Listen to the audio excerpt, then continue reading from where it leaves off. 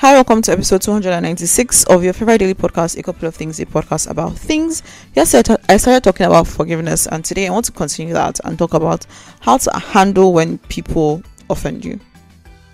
So, still in the same part of Matthew 18, where Jesus talks about forgiveness. Before that, before Peter asked about how many times should he forgive someone who sins, his brother who sins against him, Jesus already gave a admonition or a teaching about how to handle when your brother sins against you. And brother here is obviously not just referring to your actual biological brother, just like I think in the verse it's talking specifically about another Christian, but in my mind as well, I think it's just anybody that you have some kind of relationship with, I guess.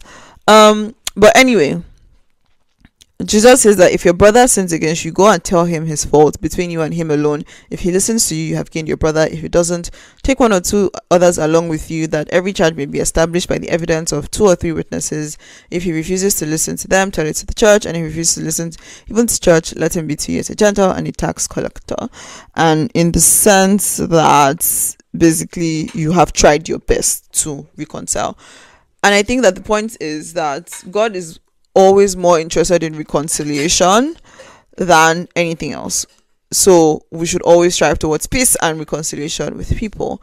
And yeah, the reading I just did is from Matthew 18:15 to 18. And it's in the ESV version.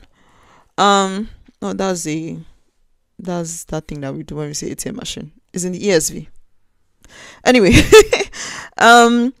the point here is very clear. When someone offends you, you tell them. Don't do that thing where you're like just seething in your head and replaying the thing over and over in your mind about how they said this or did that or didn't do this or didn't do that. Because that doesn't help your heart. It doesn't help you towards reconciliation and forgiveness, which is what God ultimately wants for relationships. So if someone offends you, you are supposed to tell them before you go and start telling everybody, which is something that, well, we can all be guilty of, and I can already think of 1 or 2 instances where I did that, which we should not be doing. You should first go and tell the person that this is what you did, this is how I interpreted it, and this is how it hurt my feelings or made me feel or whatever. And is when he doesn't listen to you or she doesn't listen to you, that you then take other people. You then tell other people, maybe people that not everybody in the world, like you can broadcast it, maybe 1 or 2 people that you both know and trust. So I guess it's only work in the context of where there's a relationship of some kind, right? And then you tell them the situation, and then these people can then help towards reconciliation. Also, don't tell people that are always looking for fights, that always want to, like, no, they did this, so you should not. No, look for people who are who tend towards reconciliation, right? And then try and have another conversation with this person. And it's very imperative to know that this all depends on the person wanting to listen to you or wanting to engage in this conversation. Because if the person doesn't want to engage, then there's really nothing you can do. But the point is that we have to first try. We have to first express how we feel. And there was a recent thing that happened with me in this kind of situation where there was something that happened between me and somebody, and we eventually had a conversation about it, and it just turned out to be lots of miscommunication, lots of misunderstanding of things that happened, that if we had both just talked to each other earlier in the whole drama, it would not have gotten to the point where it got to, because it was just clearly a case of constant miscommunication and misinterpretation of things, that when we talked about it, it was very clear that this is what happened, and it was a very easy resolution. So it doesn't always work out that way. It may just turn out that this person is not interested in reconciliation or in anything. So, but you must have tried. That's the point. You must have tried genuinely, not fake trying. Actual genuine trying to reconcile.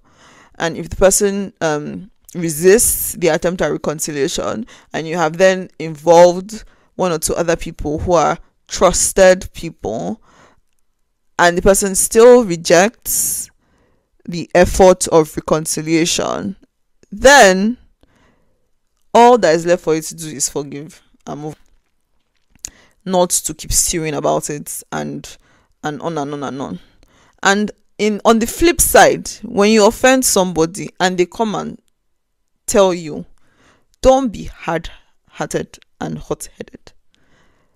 Just listen, because again, we have a responsibility to first always seek reconciliation. There's even a part earlier in one of the Gospels where Jesus says that if you are bringing an offering and you remember that somebody has something against you, as in you have offended somebody or somebody is upset at you for something, forget about giving that offering in that moment. Go and reconcile first, then come back. That's how important peace and reconciliation is to God.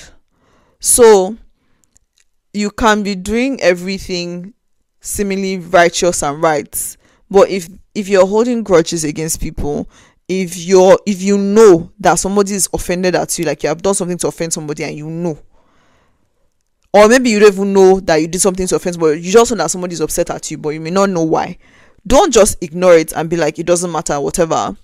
It matters. If you're a Christian, if you are truly a Christian, it matters, because Jesus says that it matters, so it matters.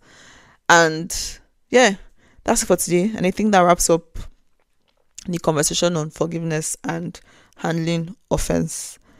Thank you for listening. See you tomorrow again. Bye.